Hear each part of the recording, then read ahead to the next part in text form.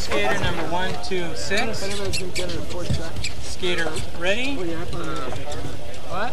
3, 2, This is the first time I've ever been to a slalom race, so I don't know what quite to expect.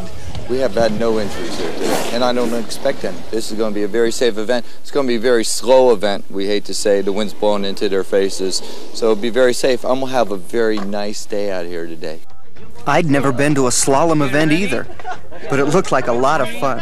2, 1, go!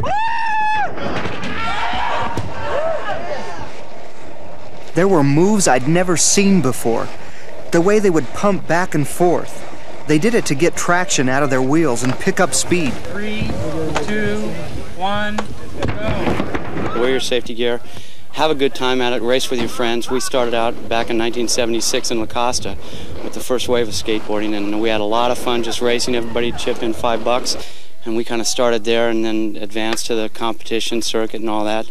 I'd like to see a lot more slalom riding taking place. It's fun, it's pretty up here, clean air. Skater ready?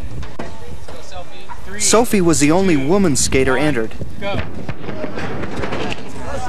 You'd never know she'd had some problems with her knees. I wasn't supposed to be skateboarding anymore. My knees were very, very bad, but I prayed and asked the Lord so that I could get the use of my legs back, and it came back really good, and now I can walk fine. It's great. I start in France. I have training 4 or 6 hours per week. The French were incredible in the slalom. It was one of those events Europeans tend to be serious about. I like slalom. I like jump too, and the freestyle. I like skate. Some people complained that a couple of skaters took advantage of the wind.